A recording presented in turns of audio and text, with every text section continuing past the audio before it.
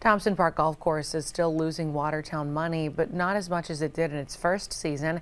City Council went over the numbers last night. The Watertown Golf Course lost the city about $260,000 this past season, less than the more than $300,000 it lost the city in 2023. It was a rainy season, and the first summer local competitor Ives Hill Country Club was open. Still, revenue was up by more than $14,000. The number of tournaments doubled and 180 season passes were sold.